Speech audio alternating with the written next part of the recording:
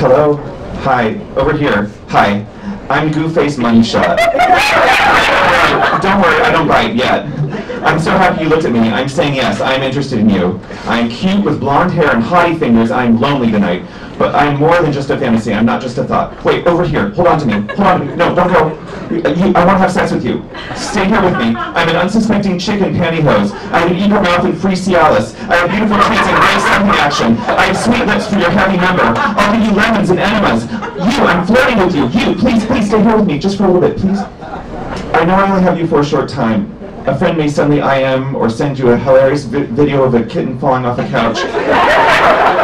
Sometime soon you will find someone sexier and smarter and more attractive.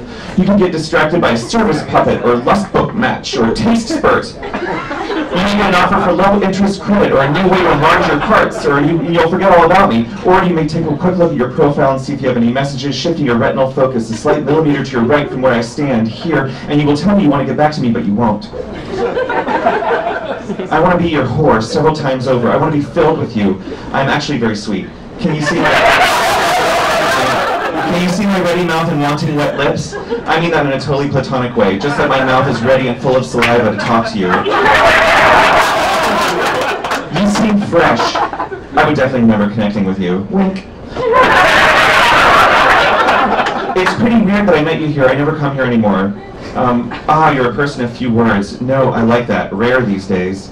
Let's sit right here next to the Winto Green Breath Mints reflecting pond. It's so mighty clean. Breathe in that clear, scopy air. I always come here when I want to appear wistful. Not a lot of people come here, so we won't be bothered. I like you. No, really I do. There's something different about you.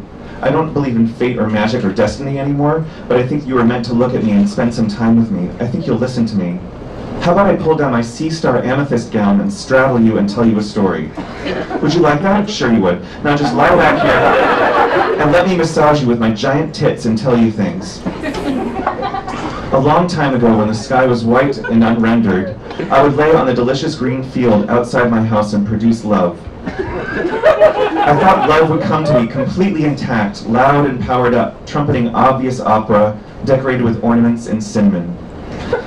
I knew it was impossible to order, and I couldn't expect it on a specific date, but still it was easy to convince myself that it would surge into me soon.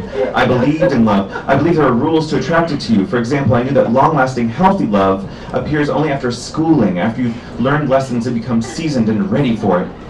I knew that heartbreak factored in there somewhere, but I thought that it was a surmountable obstacle that led to a more dignified stage. I would be hurt and spend a night crying to myself while listening to evocative pop hits, and then soon after sobbing, the love object would appear.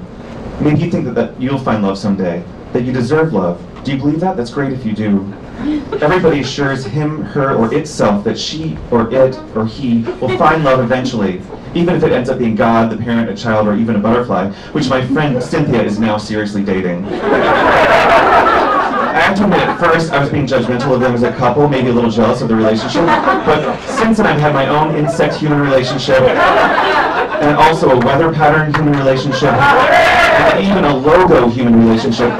But I desire a human-human relationship, and I shouldn't beat myself up for that. Also, dating a butterfly is so Cynthia. I mean, I love Cynthia. She's probably my longest, closest friend, but she's funny about what she needs. She always wanted something fluttery and constant around her. Someone to land on her shoulder and give her light petal licks on her cheek. Someone that will caress her labia with its little proboscis. That's her definition of love. Sigh. I wish I was happy fucking a butterfly, but I'm just not. I guess that's not part of my journey. Maybe my journey is never to love, or to always long for it. I've traveled into many other cities, many other rooms and portals, and it never seems easy for me to find love like it is for everyone else. If I were a dog, I would choke myself on love like it was a bowl of diseased meat, because it was there in front of me. I don't know how to limit myself. I'm so bottomless. Do you feel this way too, don't you? I've had sex with a dog. That was pretty hot. I trekked the jungle land across a sea that curled with steam like steeping green tea in a boat made of tightly bound elephant leaves to the Canine Islands, where I laid with the dog people, the most genuine of all creatures. They lick you all over and are actually quite gentle in bed, and then they hold you from behind with their hairy legs at night and their soft billowing tents. I've also had sex with a dragon, a rainbow, a marshmallow sundae, Gopala, a loaf of bread, a Smurf, and the Nike logo. But whatever you do, don't have sex with a Nike logo. Nike is a total disgusting asshole.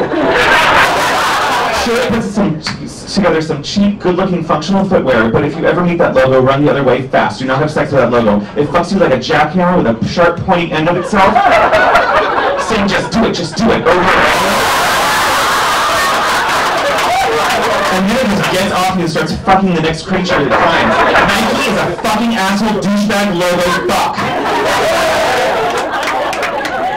So here we are in these multitudinous rooms in this city, looking and looking. Are we a pair? Have you been anywhere interesting? Probably not. I don't mean to sound cynical. You just seem like a totally open, genuine person. You have good energy, I can tell. I'll be totally honest with you. My name isn't Goofface. It's Maureen.